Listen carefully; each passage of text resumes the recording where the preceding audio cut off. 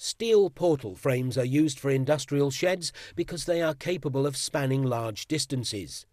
They are used in the construction of factories and warehouses and other low-rise buildings that require clear spans. Portal frames are a simple and rapid form of structure to erect.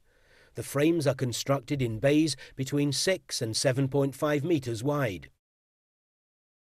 The portal frames support the external envelope of the building. Cladding systems are formed from profiled coated steel and incorporate insulation to meet building regulation requirements.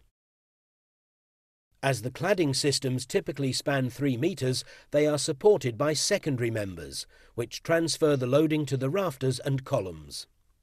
For the roof, these members are called purlins. For the walls, they are called cladding rails.